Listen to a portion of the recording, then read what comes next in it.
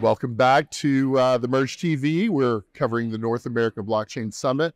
As we speak, we have Ted Cruz in the background talking about policy in Texas and, this interesting place we're at. We've got Rajiv with us from Auradine, and he is a manufacturer of machines that actually mine the blockchain for us. So in a nutshell, you've got an amazing new product out.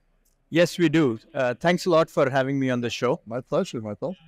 So Auradine is a company that builds silicon systems and software for blockchain and AI applications.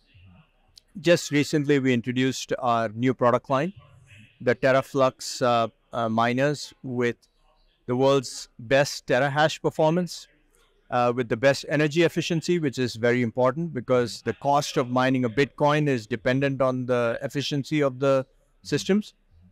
But very importantly, we have interesting capabilities to tune the energy so that Bitcoin miners can stop using or reduce the energy when consumers or industries need it in a very granular fashion. And then we also have capabilities where these machines keep running under extreme temperatures, very hot, very cold conditions, as opposed to stopping functioning. So that improves uptime, very useful for the miners. Oh, for sure, because it's all really, the math is everything when it comes to these things. And anybody that if you're understanding the circumstances here, if anyone remembers any of the blackouts that we've had here in Texas, you realize that energy consumption for a corporation is not as important when you're worried about people's lives. And so you have companies like ERCOT or Encore that tell these different providers that you need to cut consumption, and the first line of first resistance in many cases are utility companies and a lot of the Bitcoin miners who also make money on that as well. So how does yours compare to the existing architecture out there? The existing architectures don't have this ability to modulate energy without reboots. And right, yeah, I hear that tends to be very damaging to the equipment. That it's damaging to the equipment. And, if you really want to bring this energy down rapidly, within seconds, we can do that.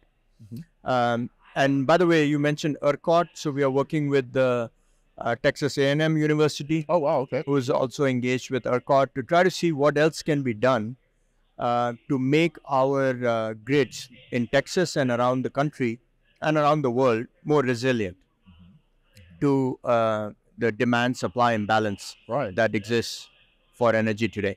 Yeah, and everything happens to be supply and demand. I understand that you have, part of your journey and part of your company's mission was basically trying to find diversity around, like, as we all know, we like DeFi, we like decentralized everything, and part of yours is the decentralized supply chain. Yes, and Bitcoin certainly is the number one blockchain in the world. It's the first blockchain. It's the most valued blockchain. And people pride on the fact that it is the only blockchain that the SEC calls as commodity, and it's decentralized. But there's an aspect that people maybe don't realize is that almost 100% of the supply comes from companies that are Chinese-based companies. Right. And that's not decentralization, that's centralization, right? And while those products are good products, I don't think there should be any one company or any one country where you should have a monopoly on this or centralization. And that's another thing that is a mission for us to provide that diversity. Oh, that's great. How did you, so this product was actually fairly new, right? And so how did you handle some of the supply chain logistics that are out there? Because as you mentioned, we have, Southeast Asia has everything, Taiwan, semiconductor, I guess you have maybe TI, more analog side of the equation, but how did you solve that for your company? Yeah, I mean, the way we are looking at it is we do obviously partner with certain Taiwanese companies. Over time, what we're doing is at a system level, as many components as possible, we use multiple sources. That's important for supply chain resiliency, just like our customers should. And then the partnership that we have with our foundries, those foundry companies have a U.S. Manufacturing location in development as well. So we want to make sure that in the long term, we are able to bring as much of the supply and onshore to the United States. That's great. I want to back up a little bit. You mentioned the work that you're doing with Texas A&M University, and they've been a great partner here to us here at the summit, which is great. We've had a lot of breakouts, and I assume you probably participated in several of those. What is, we've heard a lot about what the Texas Blockchain Council is doing, what some of the legislators are doing. We had, two of the leading candidates, RFK and Vivek here yesterday. So it's definitely a hot button topic. I feel like we've been through a big part of the toughest part of it, but not hearing about universities getting involved. This is interesting to me. How are the universities getting involved? Yeah, obviously A&M is like engineering university and farming, agriculture, but A&M is known for its analog and power capabilities, and so we are working with Professor Engetti at the Texas A&M University. We thought about, and he and his colleagues are plugged in with ERCOT. Now, ERCOT wants to make sure, like you said, Texas had these blackouts and a surge in consumer demand. The Bitcoin miners were able to bring down energy usage by, I understand, north of a gigawatt to give it back to the consumers. And so as a result, the grid is much more stable, right? Right. But there are next level things that need to be done that we are doing some research work. Still in the research phase, we'll see if we can bring those to market in the next, hopefully the next year or two or so. What I find fascinating are the little nuggets that are just so obvious, and then because you're thinking so technical, that things that are so simple, it makes such a big difference. Like we just recently had a guest that was a company, I think it's K&N, air filters, and recyclable or reusable air filters that add flow and cut costs by 30%, which is, with numbers, big deal. So other little intricacies like that, as well as the big intricacies, like some of the, many of the companies, NVIDIA and all the new technologies that they're coming out with. It's nice to see a original standard Bitcoin mining company also solidifying and fixing some places here in the industry.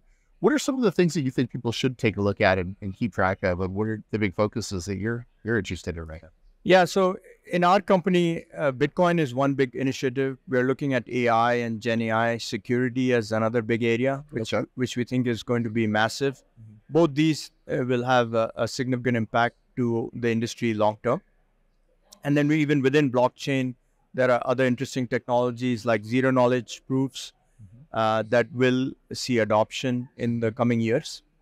So we believe these are super exciting technologies to work on. We are bringing to bear capabilities we've developed over the last 20, 30 years in other industries, other internet infrastructure industries into this paradigm. So we are obviously very excited about all of that. Now, one thing that we all know, if you're in the Bitcoin ecosystem, is the halving that's coming in May. It's coming up, right?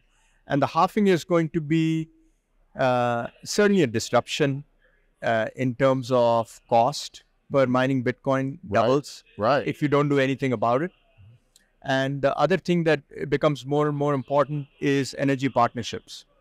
So I believe that as we go forward, Bitcoin will have to become continue this trend of being more renewable, using energy that's coming from natural gas flaring, methane flaring, those types of things, and essentially be a strong partner to much stronger partner to the energy ecosystem as we go forward.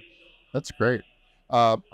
There's one question I definitely want to ask you at some point, talking about cybersecurity with AI as well as mining. I don't know that we have enough time to answer it here, but it does end to the collaboration part of it. And I think that cybersecurity, while everyone talks about it a lot, they don't realize that it's such a fragmented market as well. And collaboration, I think, is really still key.